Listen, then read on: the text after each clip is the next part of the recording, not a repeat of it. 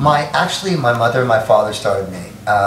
Basically, I come from like a family of from the business, music business. My father played with Stan Kenton's orchestra, and my mother sang for a lot of very, very huge jazz artists and sang backgrounds and stuff. But I think, I think actually where I got started was I started playing actually with my dad's like 4-piece band at weddings, bar mitzvahs, that type of thing. I would help him load gear, and he had like a Datsun, an old Datsun Nissan like station wagon that he would put his keyboards in and stuff, and he kind of just would drag me along, and then all of a sudden he'd let me play guitar a couple times in the band and stuff. But that's kind of like where I started, basically really from there.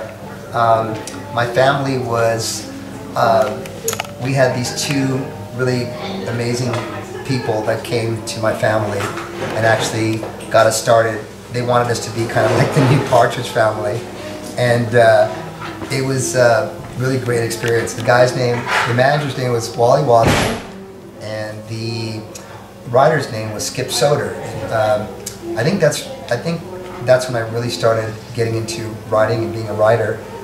Was from this gentleman Skip Soder, who was just this magical writer. He'd written for Joan Baez and different people, and he came to write music for my family to sing. So we ended up doing some kind of a little tour of the different colleges in the LA basin, and I think that's where I really caught the bug of performing and really wanting to do stuff. Also, my mother and father are both educators from the LA City School Districts, and my father was the principal, my mother the administrator. So my mother would put together this kind of like troupe of people that would go and perform for different high schools. And when I was really young, she would take me out and I'd play acoustic guitar and stuff, and play a couple songs and stuff. So, and by the way, right now, if you hear this in the background, that's Jack Russell, and he's doing his warm down right now. So hats off to Jack.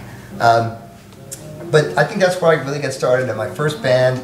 Oh my gosh, I'm trying to rush it along.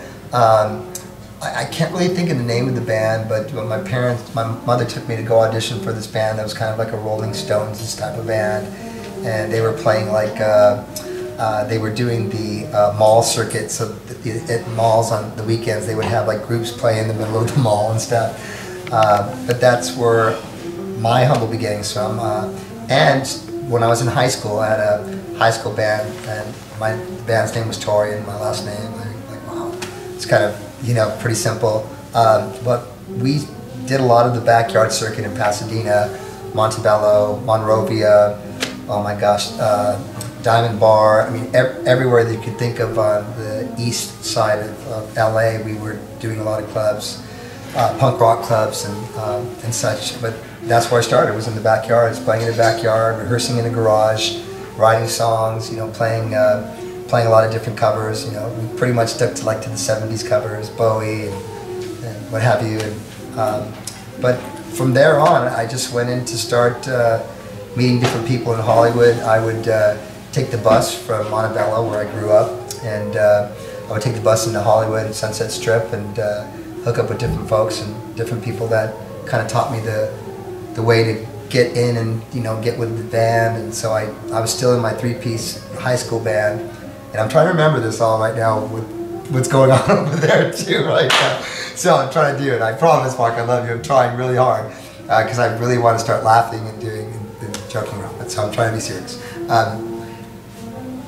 It was kind of like I was so enchanted by the magical. You know, growing up in Los Angeles too, it's, you know, you kind of grow up in a Disneyland-esque type of lifestyle, you know, everybody, because Disneyland is there, and when I was a kid everything was very magical, so Hollywood was very magical for me, and to be able to go into there and to show my wares as a musician was really difficult at that time, because there wasn't a lot of Hispanic artists, and it was a different time back then, so I really needed to be really top-notch, really good, because I was coming into some place from the inner cities and coming into Hollywood, where a lot of bands and people and guys that I admired, they just lived in Hollywood, and they were these amazing artists and, you know, rock bands. So I came from the inner cities and came out there, and, you know, it was just a I'll never forget. I like to tell this story because it's a true story. The first time I ever came to Hollywood, like really, and I thought I was really cool and hip and rad, and, you know, which I wasn't. And I came in, one of the first band I actually really met was Motley Crue. And we came walking into the parking lot of the Rainbow, and back then there was nothing, there was just like a brick wall, and people would just kind of like lean up against it, and walk into the Rainbow and blah, blah, blah, blah. Now it's completely different, but Vince Neil was standing up against the wall with these two crazy chicks, hot chicks, and I'll never forget this because he said to me, he goes, "Hey man, we don't like blankety blanks here in Hollywood. You guys need to go back to where you came from." And I'll never forget that because it was something that I'd never heard that before. I was like, wow, who the fuck is this guy telling me, you know, you guys you blankety blanks, and you blanks need to get back to blah, blah, blah, blah. And I just looked at him and I go, who the fuck are you? Fucking, what the fuck are you? And like, the guys that I was playing with, they were just street guys. And they were from the streets, punk rock guys, Sam and David. And they weren't taking kindly to anything. They would just knock somebody out just to knock somebody out. So when that all went down, there was a little melee, and then from out of the other side, there comes Nikki. And Nikki Sixx came walking up, and he says, "Hey man, don't fuck with my singer, man. It's my fucking singer." And blah blah blah. "Who the fuck are you?" And blah blah blah. I said, "Your singer said fucking this." And he says, "Oh yeah, he said that. Then you need to get the fuck out of here." So I was like, "Fuck you, dude. And what are you guys wearing high heels for? You guys are a bunch of fucking blah blah blah." So we got into it, and then out of nowhere, this magical angel comes, whose name is Tommy Lee, who I love with all my heart.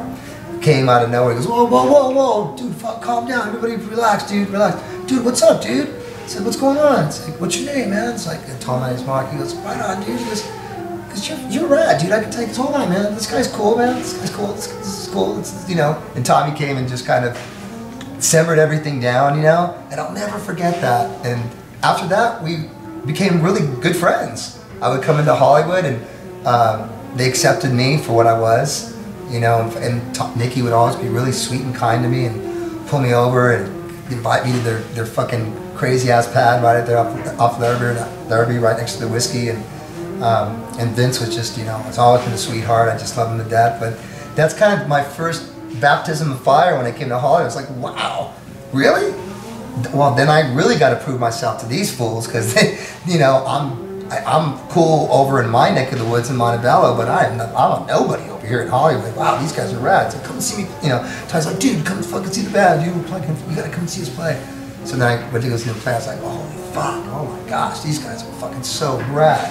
What a gnarly set." You know, it's like, wow, we gotta. And so and then we go back, you know, back home and go, "Dude, we gotta step this shit up. You know, we really gotta." But so that was my baptism of fire, of meeting somebody who, a band that I completely admire and love, and just have so much respect for, because I knew what they were all about when they were so poor, you know, and they were working so hard to become what they became. You know, that to me, I was very, very lucky for that. The person actually that discovered me, that actually pulled me into that whole thing, was a cat by the name of Greg Jeffria. Kisses to Greg, because I love him with all my heart. From Angel, a band called Angel. And I was rehearsing with my three-piece band at a place called Rosemary's Baby Studio. The people that were rehearsing there were Angel, Tim Bogart, oh my God, Carmen Apiece, and Ed Van Halen. And they had like this three-piece band, and they were rehearsing there too, and Missing Persons. So my bass player, Sam Moreno, found this place in the valley where this guy that he knew, a friend of his, was running this rehearsal place. So we went there to rehearse. Here's us in this high school, you know, senior high school band. And when we were playing, Greg would come walking in, you know, and it was like, oh shit, you know, it's so scary, dude. It's like, oh my gosh, there's Greg Jeffria from Angel. Ah! We're all freaking out, because they were like the good Kiss, you know. There was Kiss, and then there was Angel back in the day. So, but he took me under his wing and really taught me all the ropes, introduced me to everybody. He would bring, he brought Gene Simmons and Paul Stanley to my shows at the Troubadour when I was in the high school band, you know. He really believed in my talent, and he's the one true person who I don't want to get too emotional, but he really helped me and believed in me where other people did not believe in me. Where they saw the color of my skin first, and then they wanted to see what the talent was. And it was very much like that back then, but he didn't see that. He saw through that. He didn't see color. He saw a kid that was fresh and that was talented, and maybe with a little shining up, you know, could possibly do something. So he's the one that helped me. He introduced me to the guys in A Cheap Trick, Robin Zander, Pete Comita at the time, who taught me different things, how to play different, you know, chords and how to write music. And, you know, Greg would sit around and we would write, and he would bring me into his rehearsal studio so that I could listen to what they were doing. And that's pretty much the beginning of where I came in before that. And then during that period, when Greg was helping me with different things, I was able to audition for Ozzy Osbourne. Greg got me an audition with Ozzy and Sharon, who I love with all my heart. Gave me a big opportunity to come and play with the band. I rehearsed with the band for a minute, and I was supposed to go with them to Europe to start playing in England at the time, right when Brad Gillis left the band. But they left me behind. I was at my folks' house, and we were waiting there for a car to come and pick us up. We waited for 2 days, and Sharon called the house and talked to my mom and just said, you know, we love your son, but we just feel he's too young right now, and we're so close to, you know, Randy's passing that Ozzy and Marq were getting real close, and, you know, we were palling around, who I just love him to death. And they ended up getting a guitar player by the name of Bernie Torme to finish out the tour, because Brad Gillis was leaving to go play with Night Rangers. So that was a moment there. And then I also, before the BulletBoys, this was before the BulletBoys, I also, Gene Simmons and Paul Stanley pulled me in to audition for Kiss. And that was a really amazing moment, because I'm such a huge Kiss fan, and I just loved them to death, because those two guys came to see me play at a club on Greg's word, Greg Chiffer's word, to come and see this kid play, you know. And I'll never forget that, because they gave me that opportunity to come in and audition for them and play with them. And it was great. It didn't work out, but it was so great to be able to do that. And Gene has always been kind of like 6 degrees separation. He was actually going to be the producer of our first record, but you know, we ended up signing with Warner Brothers and Temple and blah, blah, blah. But all these little things that were there that I experienced that really helped me with different things. Also too, going back to Ozzy, I'm trying to condense this too, so I'm so sorry if I'm rolling so fast and it sounds like gibberish, but right after the Ozzy thing, I was very close with Stephen Pearcy and Robin Crosby from Rat, and we were really, really good friends. And I think they kind of felt really bad for me when the thing didn't pan out, so Stephen brought me into the band. He says, listen man, I want you to come in and play Rat, you know, you can be a Rat. And it's like, oh fuck, this is rad. So I ended up playing in Rat for probably about a year, and that's when Bobby had just gotten into the band and Juan, and I was really young, and you know, but Stephen, who I love dearly, was very instrumental in stuff before I did the BulletBoys. So was Robin Crosby, who I just miss and love so much. People don't realize what a musical genius that guy was, and what a huge, gigantic heart that guy had. He was always like, you know, was always stick up for me, and he was just such a sweet fucking heart, you know. And those guys, you know, they really helped me and pushed me when they actually told me that, you know, they had somebody else that was going to come in, which was Warren, blah, blah, blah, blah. But Stephen, even after that, was very nurturing to my talent and always pushing me, come on man, you gotta fucking do something, you know. You can't just sit around and look at all these guys in Hollywood.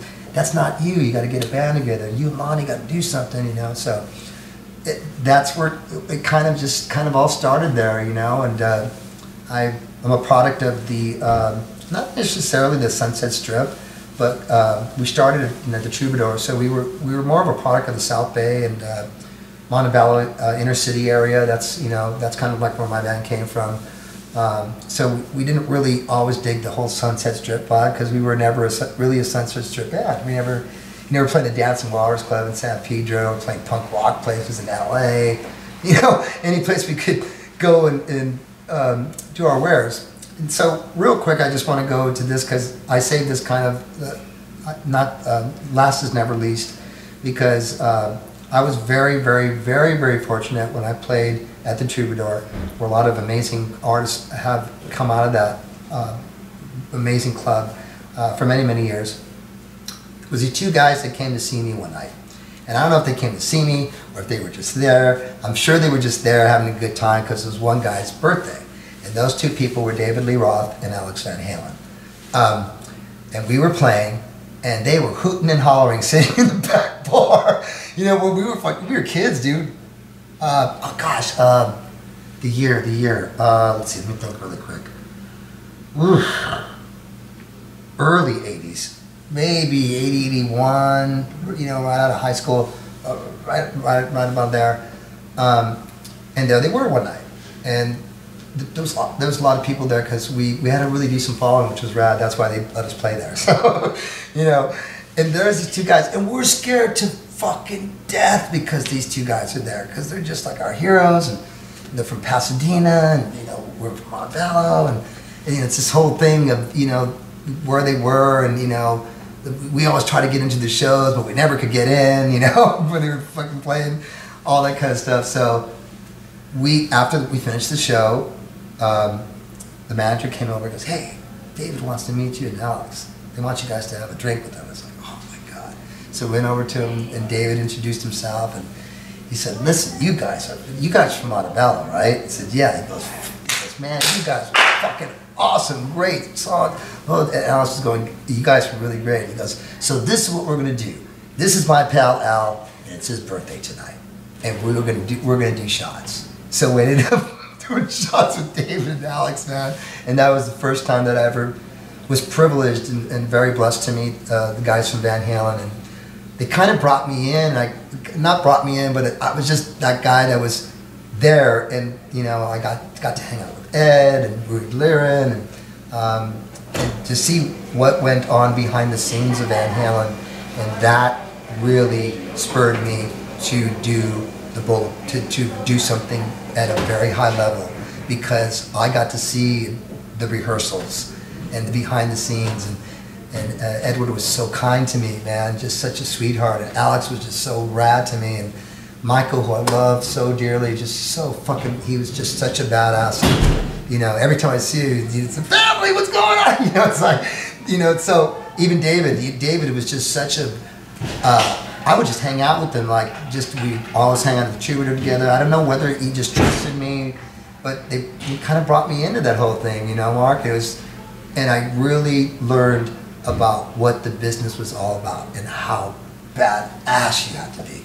I mean, to be able to be back then and to remember the things that I saw and how kind they were to me, you know, this guy, you know, just this musician guy, but that they had love for me because of my talent, and to be able to have me, to be able to be back there at those rehearsals at Zoetrope Studios that they used to have for 2 weeks. They would do 2-week rehearsals, and they would invite at least 300, 400 people in these huge airport hangar type of places to put on these shows.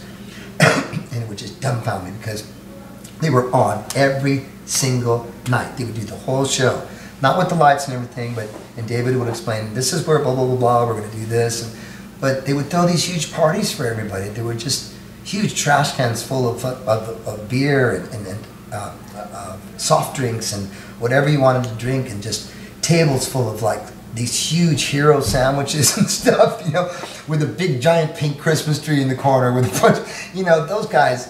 I was really lucky to see all that, man. So after that, when I got schooled so hard, it was time for me to do something that was original and something that was completely different, and that took me dropping the guitar.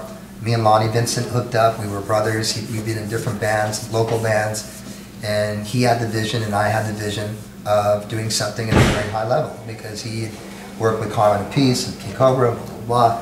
And I was like kind of like a scout guy for a little bit in King Cobra, and that's where we met Mick Sueda. Mick Sueda, me and Lonnie decided that Mick would be a perfect fit for us because he liked the same music, had the same attitude.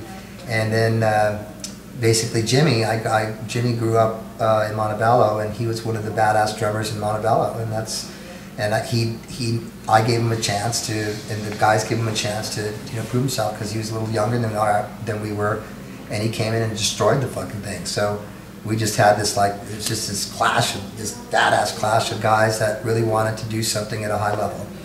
And we worked very, very diligently in a rehearsal room in Vernon. We started the band in Lonnie's mother's garage in Carson, California.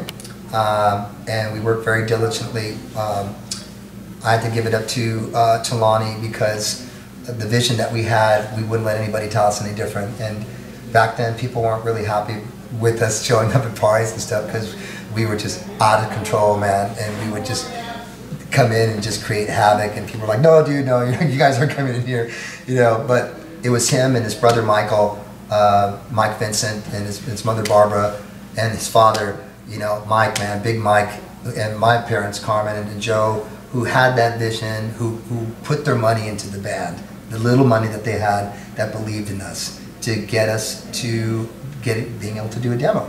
We did a demo with Garth Richardson, who I love. Kisses to Garth. I love him with all my heart because without Garth, I don't think there would be this. He taught us so much in the studio so quickly that we needed to do stuff, and he did our demo. We had some other huge people that listened to the demo, but there was one person that heard the demo, which she's just an angel, Roberta Peterson, who is Ted Templeman's sister. She heard it, and Ted loved it. Ted came into our rehearsal studio, came in and said, listen, I want you guys to play all your material, I'll raise my hand, and just stop. So he didn't raise his hand the whole time that we were there, and we were able to hopefully impress him with what we were doing, and he knew we were serious. And he had his glasses on, took his glasses off, and he says, I want to ask you guys a question. Would you guys like to do a record together? And we said yes. We were like, oh yeah, fuck yeah. Because he was our first pick of anybody to do us was Ted, because of everything that he's done, just all of his work, including Van Halen, Doobie Brothers, what have you, everything. He was just this magical wizard that we really wanted to record with. So that was basically it. We went into pre-production. Got signed with Warner Brothers Records, with Mo Austin, Lenny Waronker, Roberta Peterson, and Ted Templeman, who I love with all my heart. And that was the beginnings of the BulletBoys. And I left out one little thing. I learned how to tour when I was signed with Motown Records. I think I'm one of the few artists that was ever signed with Motown Records. Benny Medina and Kerry Ashby Gordy Jr. signed me to a production company called Pocket Rock Productions. And I did a record called Cagney and the Dirty Rats. And I learned so much there. From that record, and shout out to Benny Medina, because without Benny Medina, I don't think, because he was so vocal in pushing me to do things and taught me so much about the business, about writing songs, bringing me around these amazing artists in Motown at the time of being signed there, and being able to see all these people, these just geniuses, and bringing me in the studio to listen to people and different things. So when I was signed with Motown also, I was also able to work with Al DeBarge. I did a lot of touring with Al DeBarge. Shout out to Al, I love you. And also a guy by the name of Kennedy Gordy, who is a guy who created Rockwell, Somebody's Watching Me, who brought Michael Jackson in to sing that song. So I was always around these amazing cats who I never get to talk about. So hopefully now people get a little insight in Marq Torien's life. And I really want to thank Mark too, Mark Weiss. I really want to thank you because you've been such a dear friend for many years, and have always been rooting for my band and always been loving on me. So I love you with all my heart, and I love you so hard. And thank you for having me and to give you this little insight of the rock and roll business through Marq Torien's eyes. Take care. Love you.